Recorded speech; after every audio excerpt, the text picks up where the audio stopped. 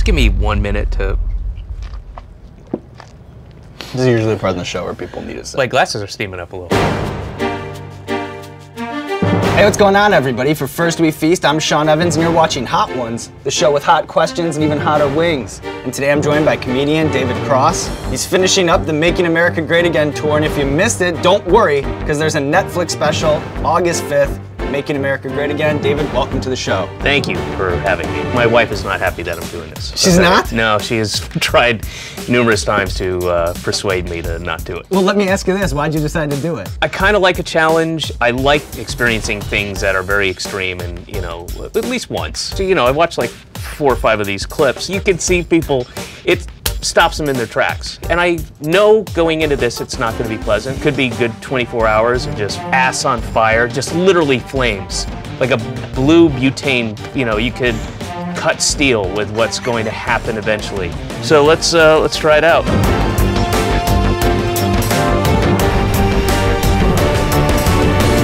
I gotta compliment you, first of all, on your production value. It's fantastic. Do you mean it? No.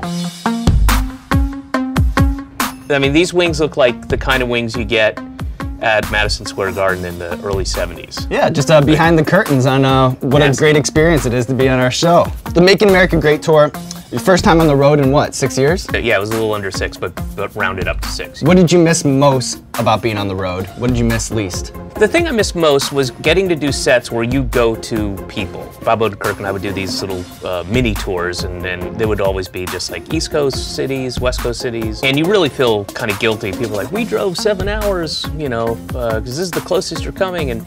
And it really is nice to be able to go to people. The thing that I missed the least about it is, and it happened a couple times, where you get depressed and you kind of spiral into this little depression where it's usually in the middle of the tour, you're on your 12th show in a row, and you really, truly don't know what town you're in, what time zone you're in, and there's nothing to do. That can get really oppressive, you know, jerking off, watching 24-hour news, whatever. Not in that order. Not simultaneously? Oh yeah, no. Definitely? Yeah, but not exactly in that order. Do y'all have toothpicks by any chance? That's all right, I'll wait till the end. It's my shitty British teeth are catching all this stuff. I know that you're a big fan of the SkyMall. So much stupid shit in it. I love it. That went out of business, didn't it? They went bankrupt, but you can still order online. Okay, good. I want to show you some items and just react to them. Tell me if you think you'd buy. Tell them if you think it should have been invented, not invented, just whatever. I just want to show you some that I think you might enjoy. Are these out of SkyMall, all of them? All of them are out of SkyMall. Okay. A replica of the Oval Office desk. If that's the president's, well, where's like the cubby hole for the girl to? Where's I don't see Monica? Yeah, where would she? Well, they all had one. Don't be, come on. It's not just Bill Clinton that fucking got a blowjob. For $5,415. What do you think of that? Money well spent, for sure. Especially if you're doing kind of a Mission Impossible thing where you've kidnapped somebody and, you know, they come to and you're trying to convince them they're in a room like this, you know, and trying to convince them that you're the president and that they've been asleep for, 16 years, and probably cheap for that kind of thing. Outside of that use, then no. They have a bunch of these. That's racist. I don't know what you're showing me, but that's fucking racist. The giant male silverback gorilla statue, with $4,707. A bunch of white cheerleaders? No, it is weird that they frame it this way. And after Harambe, come on, man. Have a heart, SkyMall. Jesus. When you're thumbing through, do you ever see those? Because sometimes they'll have like an elephant that weighs 800 pounds and is like 15 feet tall that you're just supposed to put in your yard, I guess? Yeah. Well, my favorite is the creepy zombie thing that like the grapes, like, who, what? They have like Sasquatch looking behind a tree and stuff. It's a heated hoodie with a power bank on sale for $144. That's one way to do it, but you could also, if you were really cold, put something over the hoodie, like a coat or something like that. If only they invented something. Yeah. Do you ever think like who buys these things, or like who? Never. What about this? When you do an international leg of a tour, are there certain towns that seem to like David Cross more than others? People had told me, oh, they're more reserved in Europe, especially in Scandinavia. And the last 4 shows I did were all in Scandinavia, and I've been told, like, by a number of people, Yeah, the Scandinavian audiences are very reserved. You know, they'll love you, but they'll respect you, and they're not gonna whatever. And they were great. They were the best shows I had. Throughout the whole thing, they were like, it was very raucous, and those last three were fantastic. Pain is Good, Louisiana style. So your movie hits. It really lampoons modern day celebrity culture. What do you think the consequences are of celebrating the anti-intellectual the way that we seem to do in 2016? You have a narcissistic, kind of self-centered, not that we didn't have that already, but I think it facilitates that negative part of, you know, society. At the risk of sounding like a grandpa, I feel like there really is that kind of like, put your fucking phones down and you're looking at some beautiful pictures of nature or, you know, this thing, and you're in it. Just put it down and observe, you know? And that's kind of depressing when you see a lot of that. Oh, this is yours? Mm-hmm. Really? Mm-hmm. How do you make a hot sauce? Glad you asked. Oh, it's good. Right? Yeah. It's almost got like a tomatoey zing. We wanted it to be kind of hot, so we have it hot, but then we undercut it with like a pineapple citrus blend, so it kind of Trojan it, horses in that heat, lights up your mouth, and we got you a bottle so you can take one home. A Heatonist exclusive. They distribute it, and then Homeboy's hot sauce. Oh, and there's your name on there. Right on my name. Got it on I like there. this a lot. As far as my question, you know, Mr. Show is considered by many to be, you know, one of the best sketch comedy shows that's ever been made. And I don't know if you're aware of this, but it has kind of a second life because every once in a while you'll see these little articles pop up. It's like, yeah, are you, I'm sorry to interrupt. No, I want you to finish it. That Mr. Show comes true Like, thing? yeah, predicting the future. Yeah, yeah. There's all these sketches that you guys did, and then they've somehow I think the list is like 14 or 15 at this point. I have a handful that I want to bounce off of you, and I just want to know, were you surprised to see that idea sort of come to life? Do you remember the Marilyn Manson pizza parlor? Maryland Mozzarella employees are fun, rebellious extroverts who make their own rules. And then there's this thing, Alice Cooperstown. I've been there in Denver. Yeah. What'd you think? The women have to kind of wear a cross between like sexy referee or umpire outfits, but with like Alice Cooper eyeliner. It's really weird. It's a very specific fetish. How surprised on a scale from 1 to 10? 4.68. 4.68, good. Baby massages, remember you had the crazy devil? Yes, I have, when I was in London working on Todd Margaret the first time, or second year I was there, I got a photo of it, you know, da-da-da-da-da, and baby massage. When we wrote that was just made us all laugh, that absurd idea of like, you know, Jay Johnston massaging a baby, and people were like, yes, it's wonderful for the baby, it's very good for its development. How crazy and absurd is that? An infant. On a scale from 1 to 10, how surprised were you on that one? 6.07. Okay.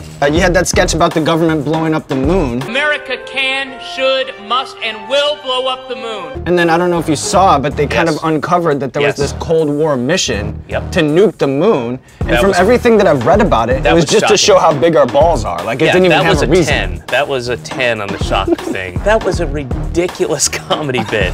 That was crazy. The other ones I can sort of get, but that one is insane. This is High River Rogue, and this is where the game starts to change. Oh, I saw High River Rogue in Boulder. They opened up for Leftover Sam.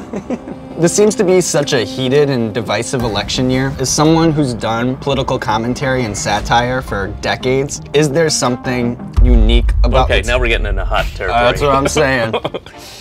Okay. How does making people laugh in this election year compare to making people laugh in other election years? When I started the tour, it was in late January, and Trump was still a punchline, like, this'll never happen, right? By that point, there were still, I think, a good 7 or 8 people left, maybe 9.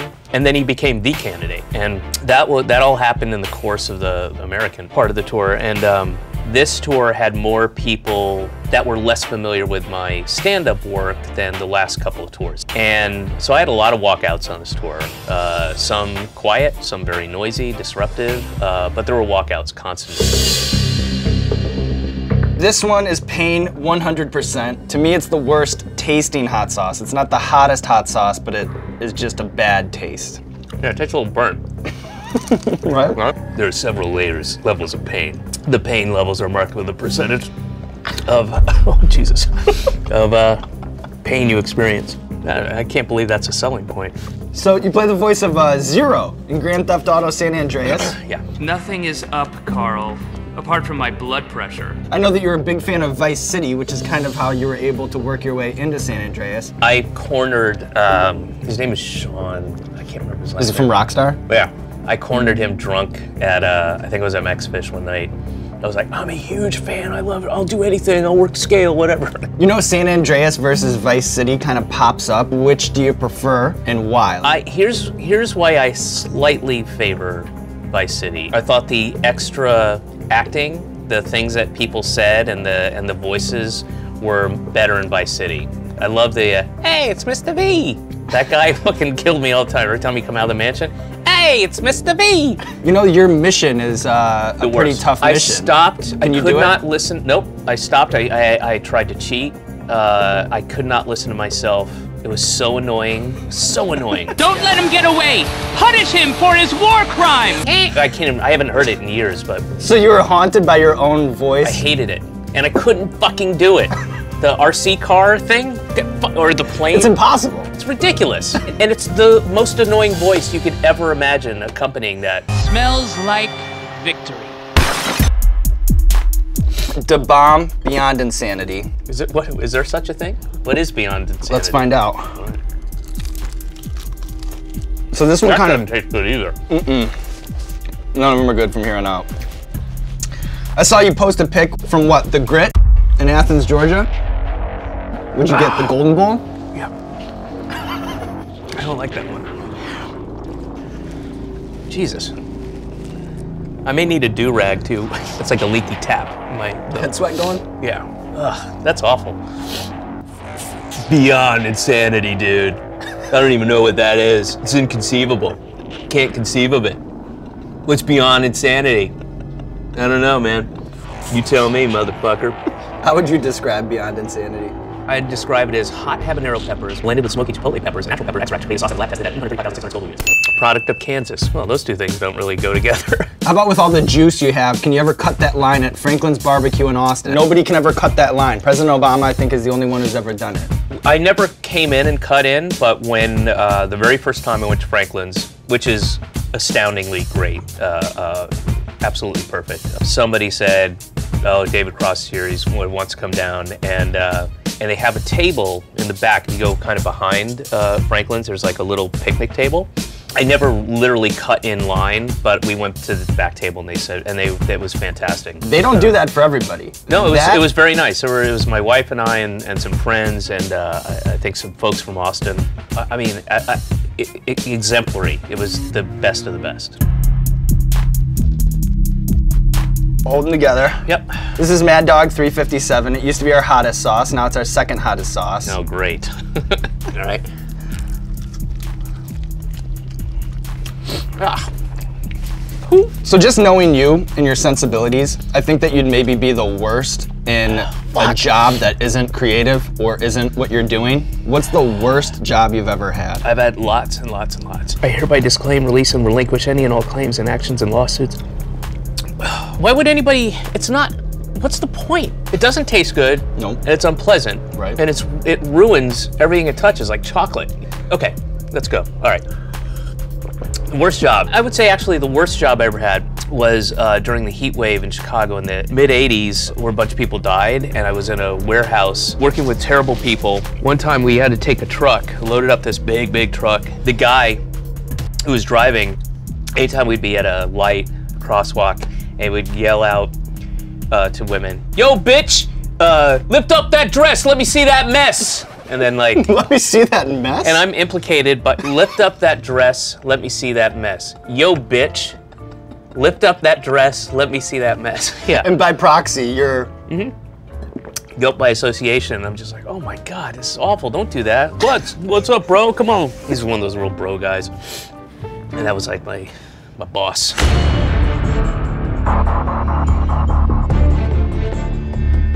So how do you do it, man? How do you do this? How often do you take these things? Weekly. So now that I've done so many, yeah, I feel like I'm probably desensitized from just lighting my mouth on fire once a week. And then the other part of it is I feel like a sense of responsibility, not only for the audience, but for you. You're a busy and talented dude. I don't want to let you down either. You know what I mean? I don't want to let you down. I don't want to let the people down. There's just a lot of pressure. And when you have that kind of pressure, you can do amazing things. I'm doing better than I expected. Certainly stomach-wise, but lips really catching it in the face. So this is Mega Death Sauce with Liquid Rage. Before you take the bite, you don't have to if you don't want to, but I like to dab the last wing for the people out there. Here, I'll let you do mine. I get nervous doing other people's because I'm like, oh, I'm not the first person to ask that? Carly Aquilino had me do hers too, not David Cross. I'm just having you do it because I imagine you're gonna do it less than I would do it. Boom. That already looks scary. All right. Okay, so now before I asked this question, let me just break it down. So, of course, you played the great Tobias Funke. Well, this thing is so hot, it cracked the lid on this thing. Jesus. Or maybe I'm just so strong that the torque on my screw in. I think it's the former. Oh, okay.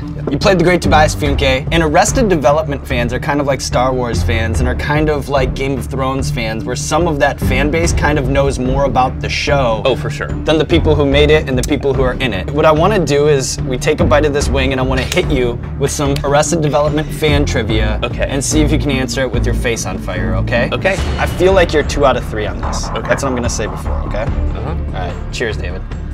All right. Got to the end. The worst. The series of self-help videos that George Sr. stars in and produces from prison.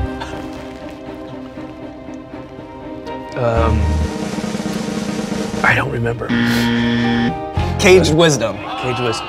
Caged Wisdom. All right, ready? This is, can you get 2 out of 3 here? Michael negotiates the licensing rights to this cartoon character away from Job. Oh, the banana grabber. Thank you. Thanks for your help.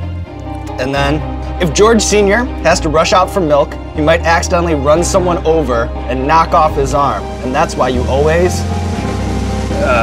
Leave a note? Leave a note! Leave a note, yeah. All right. David! Yeah. You made it through. How'd you do? Better than you thought you would? Worse than you thought you would? Definitely better than I thought. How does this company make money? Because it's not like you're going to go through a bottle every month or so. A lifetime. A lifetime, yeah. Honest to Megadeth God. with Liquid Rage. That's the difference. I've had regular Megadeth sauce, didn't care for it. When they added the Liquid Rage, that's what got my attention. That's what made you a customer. Yeah. All right, David, you made it through. The floor is yours. Let the people know what you got going on in your life. Starting on the 5th of August, you can check out my comedy special. Yeah, taped it in April in Austin, Texas. It's called Making America Great Again, and hopefully there'll be an audio release at some point when I can figure that part out. Thanks for coming through, David. Yeah, man.